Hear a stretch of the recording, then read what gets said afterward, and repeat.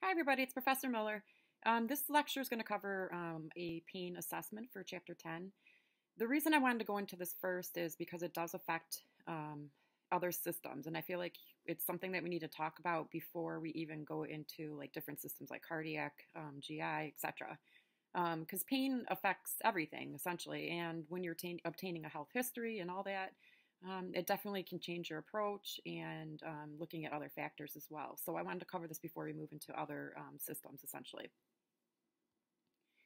Pain, you'll hear this used a lot. Pain has been noted as like the fifth vital sign. About probably 15, 20 years ago, they included it in making sure that patients are always being treated appropriately for pain. Essentially recognizing that it's a complex and very subjective experience for the patient. So making sure that we're always treating pain appropriately for each patient. More recently, and I'm sure you probably have all heard of it, is the issue with the opioid epidemic. So nowadays, unfortunately, it's become a area where you have to weigh the benefits and really look at your patient closely because you have to treat patients. You can't just assume that everybody is using opioids because they're using it for, substance abuse. You have to treat people appropriately and, not have that bias there. So it's actually become problematic recently. That's my opinion on it, but I feel like patients are actually being undertreated now because of it. So we have to find a healthy balance between treating pain and also, doing it responsibly. When we talk about pain, it's very, very subjective. So pain is always subjective. It's the patient's feelings, it's how they, perceive it. It's very complex because it does originate within the brain, your central nervous system, your peripheral nervous system, and we'll talk about a few different types of pain too, so it kind of clarifies this a little bit more. So we have nociceptors, and these are like the nerve endings that detect sensations, essentially, and that's where the pain is originated, peripherally. And this is what carries it to your central nervous system or up to your brain. These are all over, so they're located within your skin, connective tissue, muscle, your abdomen, your pelvic viscera, so your internal organs as well. So that's why people will have pain when, like you have appendicitis or something like that. So this is what transmits this painful sensation to your central nervous system to perceive it. They're stimulated either by trauma or injury or chemical mediators. Chemical mediators is essentially like those inflammatory mediators like prostaglandins and stuff like that. So when you have inflammation, like if a patient had cellulitis or something like that, they're going to have pain there because of that inflammatory response or chemical response there. And it does trigger this, response back up to the central nervous system. So a few different types of pain, and I wanted to cover this because it helps you understand that neuropathic pain, like that peripheral neuropathy or different areas, or post-herpetic neuralgia, which is from like shingles. Nociceptive pain is the one that I'm talking about when you have tissue damage or you have an incision or you have trauma to an area or postoperative pain. This is like that typical general pain that you would think about essentially. Now in the middle we do have mixed, so that it'd be a combination of like typical pain and neuropathic pain. Neuropathic pain is very complex, and I'll give you some examples here, but trigeminal neuralgia is actually your trigeminal nerve is in your up in your face, and these are really complex because you can't see it essentially. So same thing with like diabetic neuropathy. You can't see any abnormal, skin tissue there, but it's all at that micro level of the nerves essentially. So like trigeminal neuralgia, a lot of these too are very, very painful. Like trigeminal neuralgia, I mean, patients will have, neurosurgery for this. I mean, it's that bad. I mean, so neuropathic pain can be very excruciating for a patient. And a lot of times, because we can't see it, we kind of disregard it. And it's unfortunate. We cannot do that, obviously. So you really have to look at the context of the patient and look at, their history, what's going on with them, and, where it could possibly be stemming from. Neuropathic, like low back pain, that's the other thing. Like a lot of patients that have, like a herniated disc, it pushes on that nerve and they have that nerve pain. And they could have nerve pain like down the leg, they could have it in the foot, their knee. So it's not even just at that back site, like by your back. It would be in the, like running along those dermatomes. Post-herpetic neuralgia, like I said, that's with herpes zoster. This is hugely problematic. A lot of older adults that have herpes zoster or shingles, it's unfortunately they end up with post-herpetic neuralgia. It doesn't, sometimes it goes away within 6 to 8 months or a year, or sometimes it lasts a long time. But it's highly linked with like depression and all that. And a lot of these neuropathic disease processes are linked with depression. Um, Complex regional pain syndrome, you probably have never heard of it, honestly. Like I didn't really know much about it until probably about, 6, 7 years ago when I worked in orthopedics. A lot of times too, it's related to, not always, but it can be related to a trauma. They'll endure some kind of trauma, whether it's a fall or a fracture. And it's really odd. If you ever look it up, I'm not going to test you on this. It's just this FYI information. But let's say I had a patient actually that had I think it was a knee injury. But afterwards, she started developing all these, very odd symptoms in her leg, like very like a neuropathy type pain, and they actually get these sympathetic responses, and they actually will have like their leg will look like cool or not look feel cool or look pale, like so they start to get those vascular changes with it too. It's kind of an odd diagnosis, but unfortunately we see it fairly frequently. So it's important to understand that neuropathic pain is there. It's a lot of times very, very problematic for the patient. So we have to make sure that we are addressing that essentially. This is just kind of stuff that I already went through.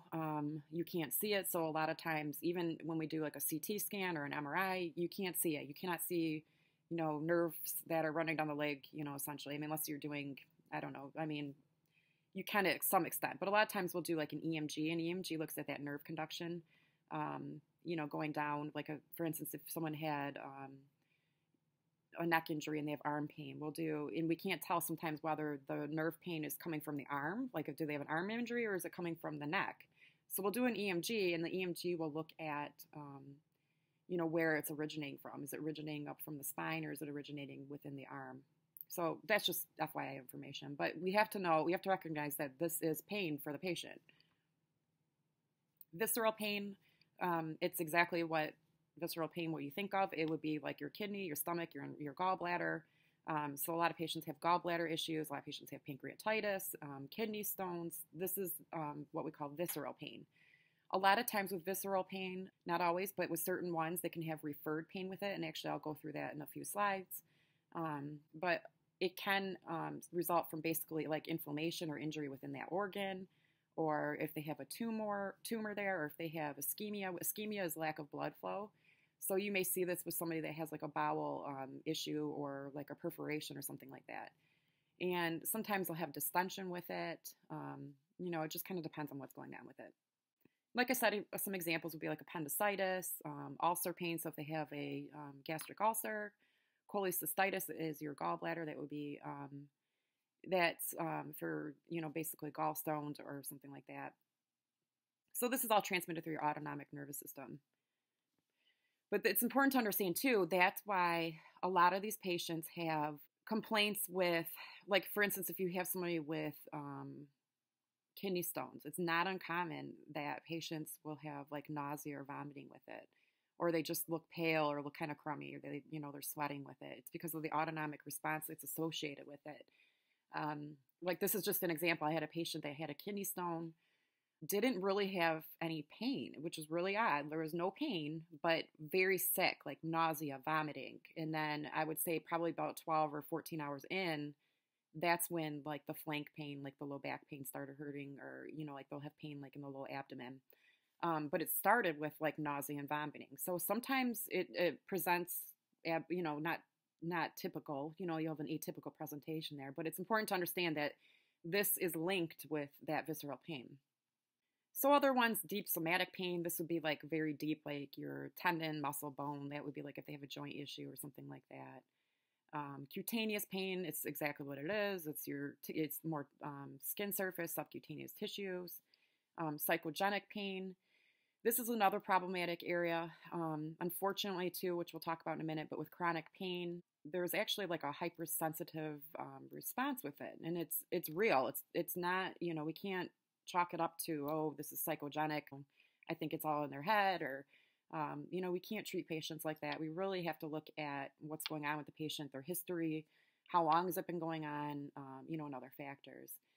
So psychogenic pain is often mislabeled, or we say, oh, it's psychogenic pain, or, I never say that, but it's a lot of times it's due to neuropathic pain that's basically mislabeled as psychogenic pain. So pain is complex. It really is. When you look at it from like this perspective, it makes you really think about it.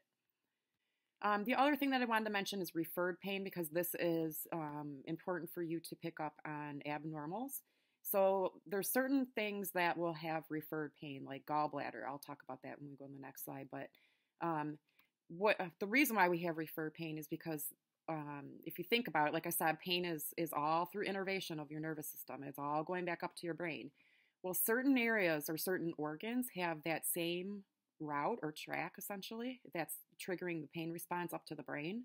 So sometimes these patients will, or with the disease state, they'll have pain in a different area that will present, not typical.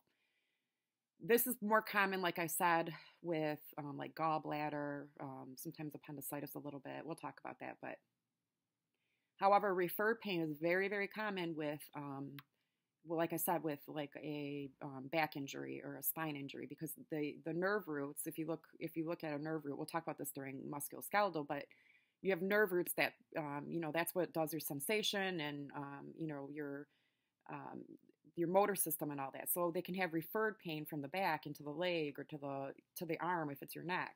So that's kind of what we kind of talk about when we say referred. We'll go through this when we go through certain organ systems, but like even if you think about an MI, like patients will sometimes present with jaw pain or left arm pain. Sometimes with the stomach, or like if they have an ulcer, they'll have mid-back pain, or even with an MI, they could have mid-back pain with that. And you really have to look at these symptoms and their medical history to kind of put this together, because, they could have chest pain and it could be related to GERD and not necessarily heart, but you always have to make sure that you're looking at the, your airway, breathing, circulation, and ruling out that it isn't the heart. Like musculoskeletal pain is another common one. Some people will have costochondritis of that, your sternum, and we have to differentiate. Is it truly musculoskeletal or is it their heart? So that's why it's important to pull all that other data together, like their cardiac enzymes and, their history. Do they have a history of coronary artery disease? It's pulling all that information together. That's why I say you can't just look at your exam. You have to look at everything. And we'll go through like referred pain as we kind of look at different abnormals. But these are just some examples. The gallbladder is a very common one. A lot of times with gallbladder, they present with right upper shoulder pain, or like on the posterior side of the back. So it's just stuff to think about. We'll talk about it when we move through systems. This is the dermatome map that I was mentioning, and this is, this is something that you can think about when you're looking at stuff. But like if you're looking at a spine injury, if it's at like the lumbar area, they're going to have pain following that lumbar nerve root. If it's up at the neck, they're going to have pain going down to the, the arm.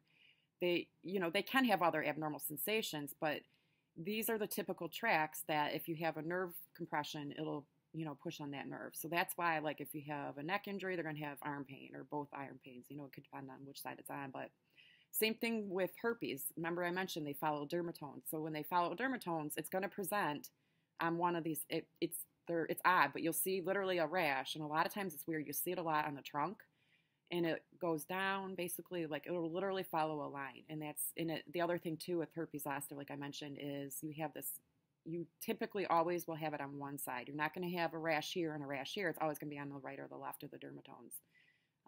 It's probably more than you need to know, but the more you know, the better you are as a clinician. So same thing, like if you're dealing with spine injuries, sometimes we have patients that present with hip pain. It's not their hip, it's coming from their back. Same thing, some patients have knee pain and we think it's their knee. It's not, it's coming from their back. But it takes a lot of diagnostic testing to kind of figure a lot of that out in a good exam. But I just want to explain to you what referred pain is essentially. Okay, so two types of pain, because this is another important thing too to kind of think about, is acute pain versus chronic pain. Acute pain is acute. Chronic is usually greater than 3 months. Some define it as 6, but honestly, I think usually nowadays we kind of define it as 3. Chronic pain is very complicated. A lot of times we can't find an underlying cause for it. It's very difficult to treat. It becomes a disease in its own right. So a lot of times there's other symptoms that will go along with this. You know, you have to really look at your patient's quality of life. How are they functioning? Are they able to go to work? A lot of times chronic pain is associated with depression. And nowadays we have a lot of different treatments for chronic pain, and it's, we kind of deviate from those normal pain meds, and we'll use things like Cymbalta, which is like an antidepressant, but it's indicated for pain, and, or Neurontin. We'll use Neurontin for like neuropathy.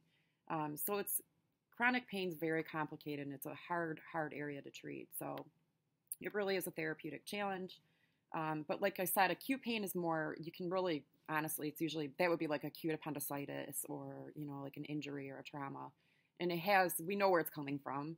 We know that it's going to end, or it should end. Sometimes, unfortunately, acute pain turns into chronic pain, but it's a lot easier to treat, essentially. Like I said, with chronic pain, like I said, it really affects the rest of their life. You have to look at issues like employment. A lot of patients end up on disability. In the older adult, a lot of times it causes depression. It can cause depression in anybody. These patients have issues with medications. Sometimes they're on multiple medications, and it causes problems with family relationships, sexual concerns because of the medications they're on, financial worries because they're not working. And then anger and frustration because sometimes their treatment isn't meeting their needs, and or they feel like their providers aren't doing enough. Why can't they figure this out or eliminate it, essentially? So you have to realize that it affects obviously all parts of their body and their life. Sleeping issues are a huge one. It's a complex issue. So when you're in the hospital or wherever setting you're practicing in, we'll have rating scales, and I'm sure you've seen them before if you work in the hospital or some kind of setting like that.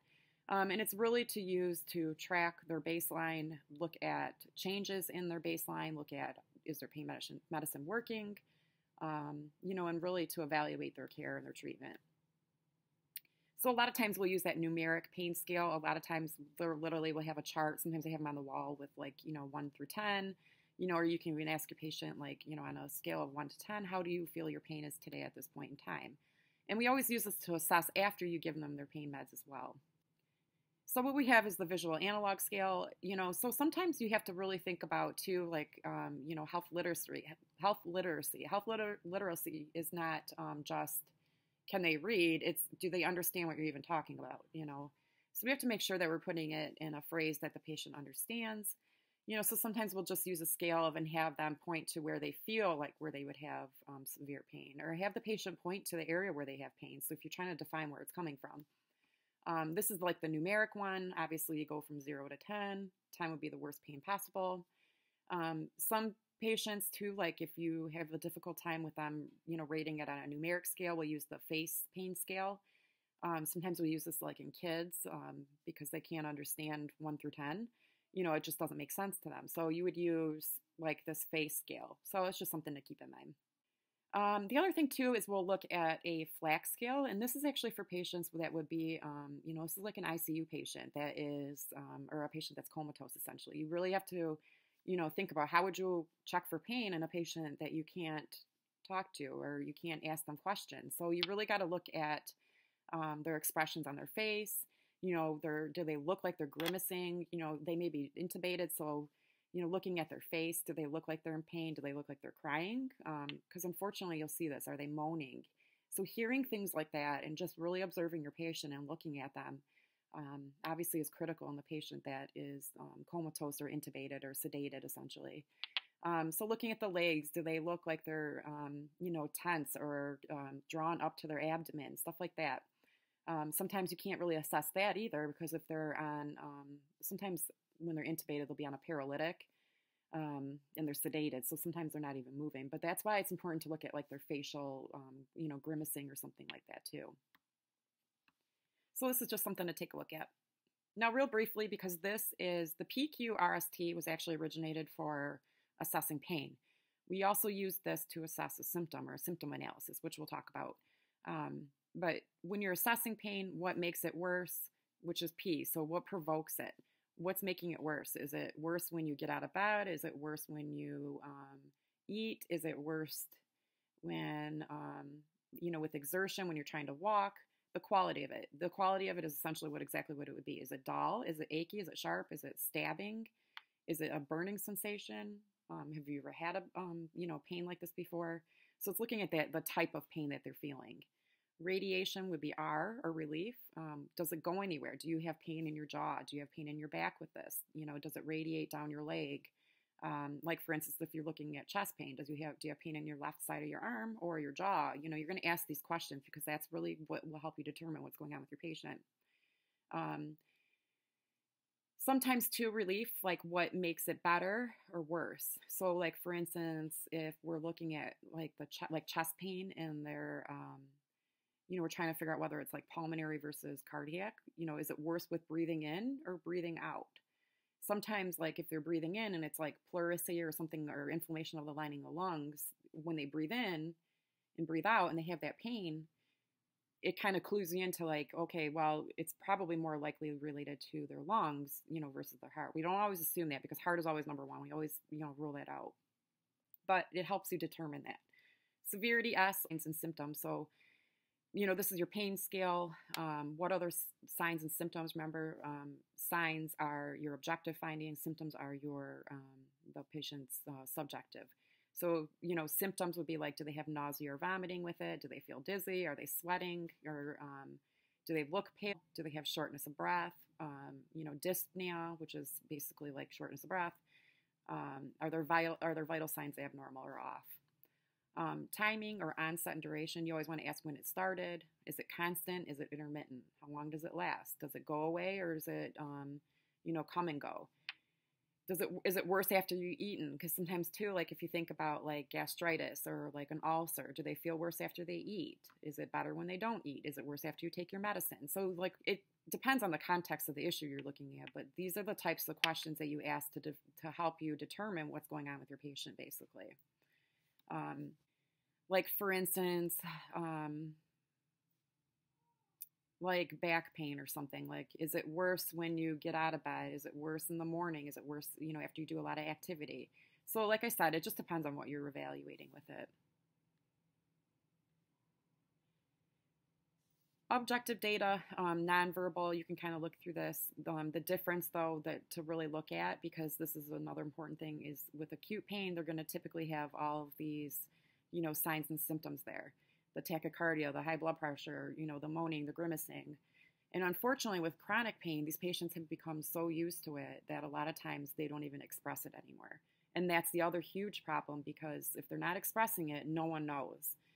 So, looking at your patient and, if they're just getting around slow, this is really common in older adults because they're so used to living with it that they don't even bring it up anymore, which is unfortunate. And they find that it's like a normal process of aging, and it really isn't.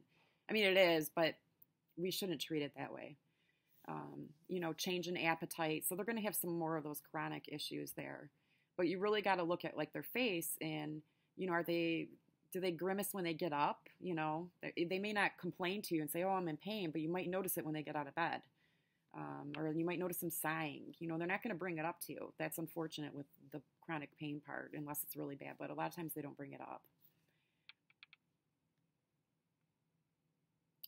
Other objective data, which we kind of talked about, like with tachycardia, their blood pressure, anything, it's just going to increase that sympathetic response there.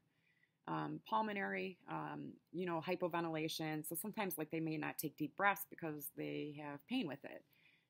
If they had, like, let's say they had a, open heart surgery or something like that, they don't want to take deep breaths because it hurts their sternum, it hurts their chest.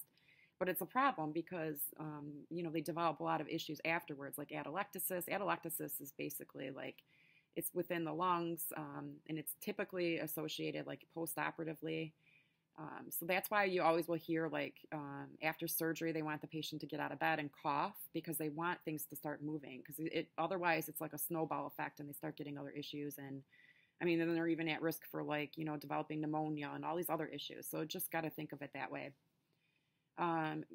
Obviously there's other GI issues. Some patients are in such bad pain that they actually have nausea and vomiting, urinary retention. Sometimes that's related to the medications that they're on. But you really got to think about like, the entire process here. Other physiologic changes, they may have anxiety, like I said, that from this, fatigue, depression. Um, it's actually been linked to with decreased immunity. Sometimes too, even pain medications, like long-term use of pain medications can actually cause the patient to have an altered immune response. So sometimes they're actually more prone to infection. Um, and poorly controlled chronic pain, like I said, a lot of it is, these issues, they're really hard to, take care of essentially. And it causes issues with the family. So it's involving the patient and making sure that they have support and, that the family understands as well. So, for instance, if you're giving pain medicine, these are just some general stuff to kind of look at with, reassessment of pain after you give PO or IV medication. So remember when we talk about in pharmacology, administration of PO versus IV. If you're giving it PO, it's going to be a longer onset. If you give it IV, it's going to be a quick onset. So that will alter your assessment or reassessment. But you always need to reassess your pain, make sure that what we're doing is treating it effectively, because otherwise we need to change our plan of care. It is important to understand that there is going to be a reasonable amount of pain. I mean, patients, unfortunately it's hard, but a lot of times, like for instance, if you're in surgery, you're not going to be 100% pain free. And, a lot of patients understand this, but it's something to keep in the back of your mind. You always want to check, assess your pain if you get a new patient from another unit, because who knows, if they were in the ER, they might have, not received anything until, 6 hours ago. So you really got to, be on top of it, because as you can see from before, when I talked about like some of the other effects, it can really, wreak havoc on like their vital signs and their blood pressure and all that. So you got to be on top of it. Like I mentioned with older adults, like I said, unfortunately, a lot of times they view this as a normal part of aging and they just live with it.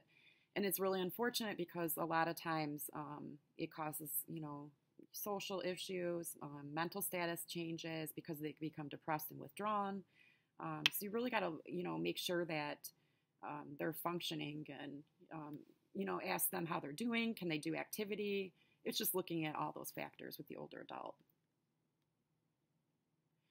Cultural effects on pain, because this is another huge area. So another thing too is with gender.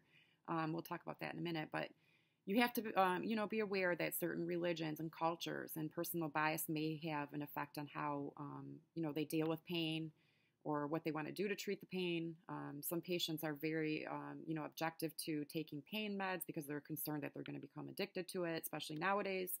But we really need to reassure patients that if they're taking it properly for pain, the risk of addiction there is very low. It's when people are taking it inappropriately for other uses besides for pain. So we got to be clear with that with our patients and educate them about that, because it's unnecessary for someone to be in acute pain like that. I don't know. It's something we got to think about.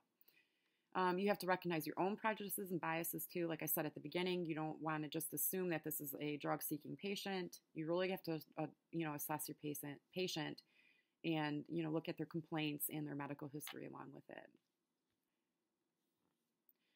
Some other cultural differences here.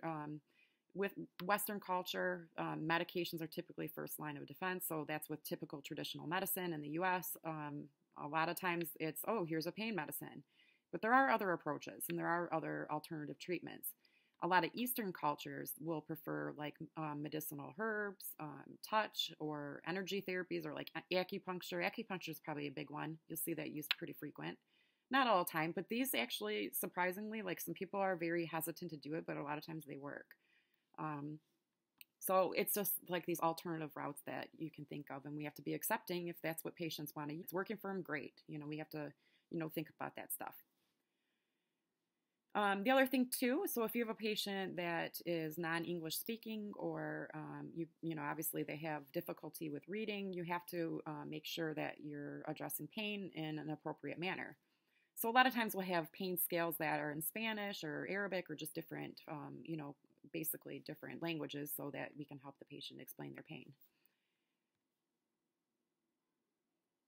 Like I mentioned, older adults, they also have fears of being, dependent on pain meds. They're like, oh, I don't want to take that every day of my life. And a lot of them are hesitant to getting treatments. Like they don't want to get a knee replacement because obviously it's a huge thing to go through, which is understandable. So, but unfortunately, you'll find that these patients will live with a chronic, let's say for instance, their knee, because I worked with a lot of knee patients. They'll live like this for years. And it's hard because, it's affecting their activity and then, they don't do things because of it.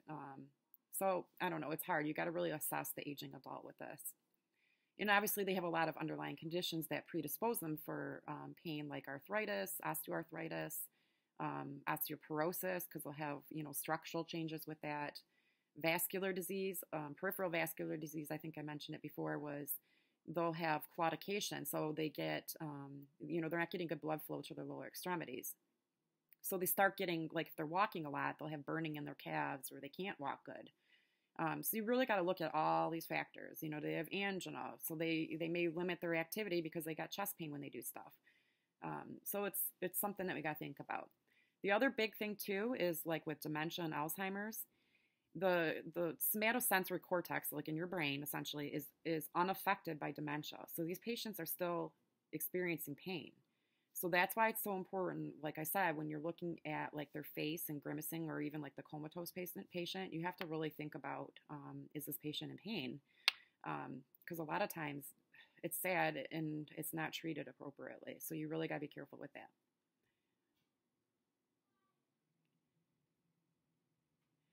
Sensory discrimination is preserved in older adults and intact. So like I said, this is the same thing I was basically saying with Alzheimer's disease. They still can really interpret pain, and we really have to look for those messages there. Gender differences, this is another thing too, and a lot of it's related to just social expectations. I actually did in my master's program, this is what I did my program, my project on essentially, but I looked at differences in gender all the way from infant up to, older adult. And we have, it's just looking at that traditional men versus women. Men typically will not display, pain, and it's very, very common versus women. Women are more emotional. Women will explain it. Women will show it. Not all, but a lot of them.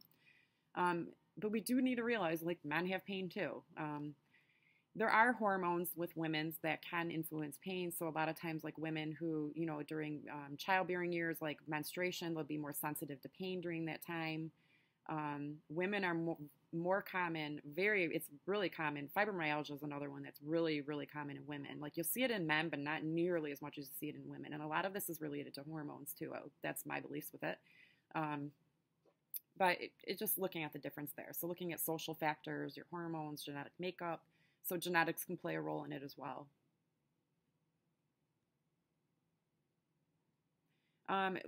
Recently, this is just some tidbits of information, and this is a lot of stuff too, like when we're looking at different treatments. There's a lot of genetic variants there that we kind of look at to tailor different treatments. So there's a lot of genes that basically might explain why some people have more pain than others.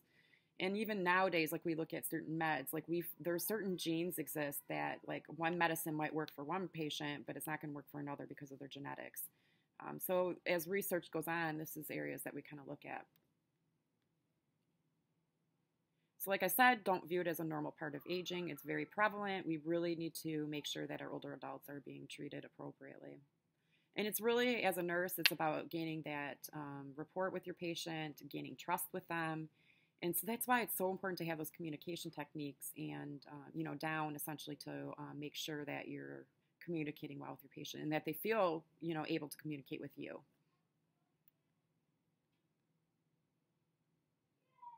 Like I said, look at those behavioral cues. When your patient gets up to go to the bathroom or, you see them trying to get out of bed, you got to look at those factors. Do they look like they're getting up slow, fatigue, etc.? You can kind of read this, but it's looking at all those other factors as well. The sudden onset of acute confusion, there's a few links with that and other things like infection in the older adult. Acute confusion is highly linked with infection. But you also have to look at like poor pain control. That's another factor. This is just a sample documentation chart. This is something you can read, but this is like what you would typically document for your patient.